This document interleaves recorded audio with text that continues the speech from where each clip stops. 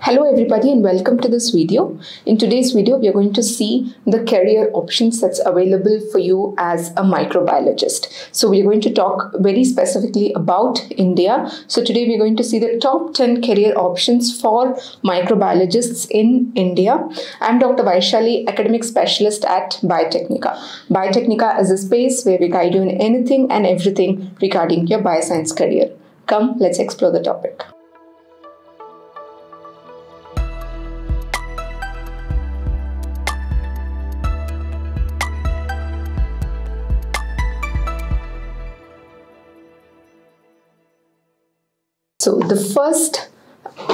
So we're going to talk in terms of sectors, so different sectors that's available for a microbiologist. So first and foremost, we're going to talk about the environment sector or the ecology side of the sector. So what are your roles as an environment microbiologist, right? So first you will be studying the role of microbes in the environment. So it could be both beneficial as well as harmful to the environment. So you will be involved in studying about these microbes. Second, you can be an ecologist as well. An ecologist in the sense you will be studying about the abundance and about the distribution of organisms in the ecosystem. So such studies as well you can do if you are a microbiologist, right? Thirdly, you can also be involved in the sewage water treatment. So you can be involved in the government or the private facility as well. Next is water testing. So testing the purity of the water, the quality of the water. So all of that testing. So you can be involved in the NGOs or the government facilities or even private facilities that work on water testing, right? So that is the next role that you can play if you are into the environment sector, if you want to be into the environment sector. The last is about bioremediation. So you can also be involved in bioremediation, that is the use of biological agents like microorganisms for reducing the pollution or for remediating the pollution that has already been caused. So these are the different roles that you can play in the environment sector if you are a microbiologist, right? So that was the first career option that I had for you. The second sector that we'll be talking about today is agriculture. So what are the different roles you can play in the field of agriculture if you're a microbiologist, right? So that's what we're going to see. So first and foremost, you can be involved in the soil testing, because if you're going to analyze the quality of the soil as a microbiologist, what are the microorganisms that's there in the soil? So you can do that by soil testing, not just the microorganisms, but also what kind of nutrients are there, what kind of minerals are there in that particular soil, and whether it's fit for a particular crop, right? So that is called soil testing. So you can be involved in this soil testing. Secondly, you can also be a part of research or the study which involves plant associated microbes. So this could be again both beneficial as well as harmful. Harmful in the sense that the microorganisms that can cause plant diseases or even the animal diseases which are involved in the plant development. So you can be involved in plant and animal diseases, the microbes that are there. Secondly, even the beneficial microbes, right? For example, you can talk about cyanobacteria, which is or nitrogen fixing bacteria. So such beneficial microorganisms for the plant. So you can be involved in the study of those microorganisms as well. The third is degradation and decomposition. So we very well know that microbes are important for the decomposition to happen, decomposition of organic matter, and this decomposition is very important for the cycle, for the nutrient cycle to go on, right? So yes, the role of microorganisms in decomposition and agriculture is very important. So you can be a part of this. You can be somebody who will help in studying about the degradation and decomposition side of agriculture. The last role that I'll be talking about is biopesticides and biofertilizers. So even here, microbiologists play a very major role. So if you want to be into the agriculture and you want to directly be support to the farmers, then yes, you can be involved in biopesticides, research and manufacture of biopesticides pesticides and biofertilizers, right? So this is with respect to the sector agriculture. The third sector that we'll be talking about today in India, that is if you're a microbiologist and if you want to work in India, what are the career options? The sector that we'll be talking about right now is food, right? So in food, you can be involved in all of these steps of food. So you can be a food testing officer, right, or food safety officer. So both of these, they help in analyzing the microbes that has caused the spoilage of food, right? So yes, you can do food testing, food safety. This is also a quality assurance or a quality analysis officer as well.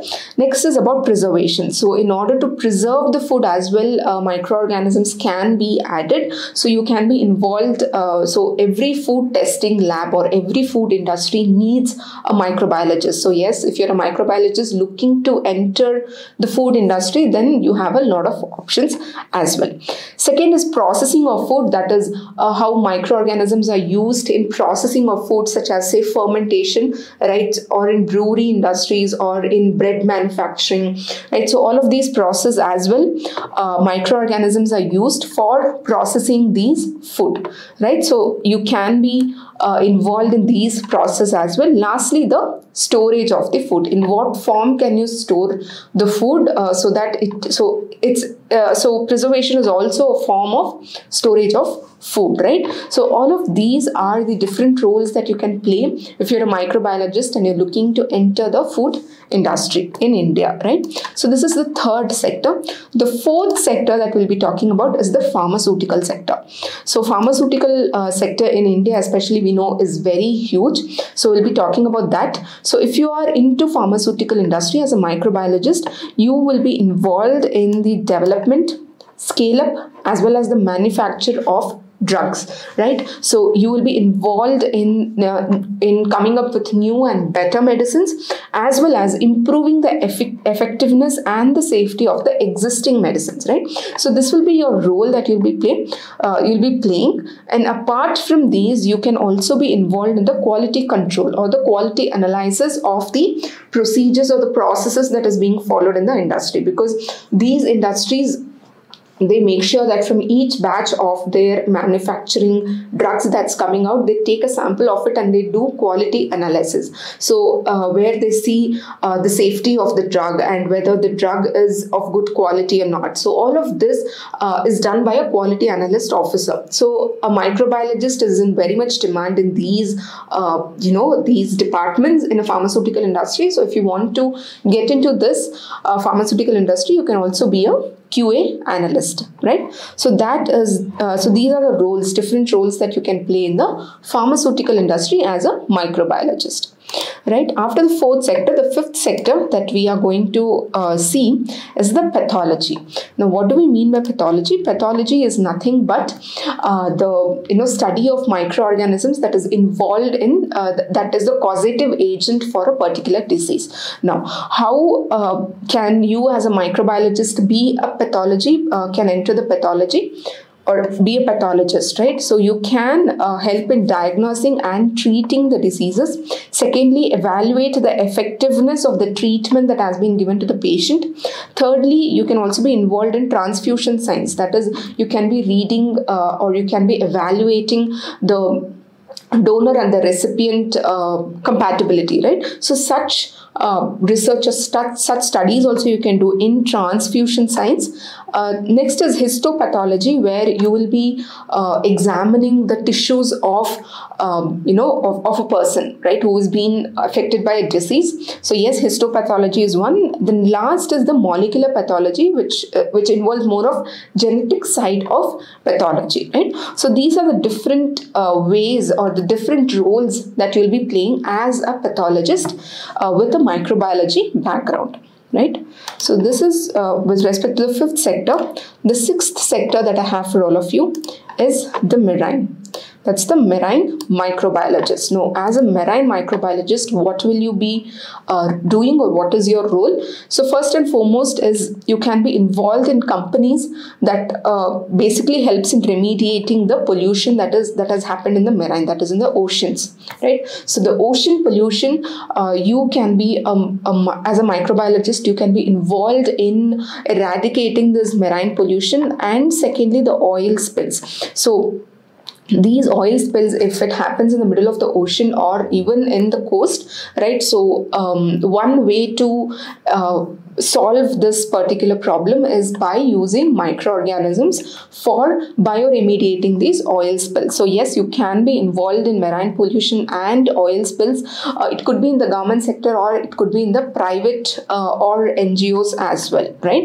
The third role that you can play is the microbes of ocean. That is, there are various microorganisms that's present in the ocean, and these can be both beneficial or harmful as well. So you can, as a microbiologist, you can study these microorganisms that's available in the ocean, and you can research about them as well.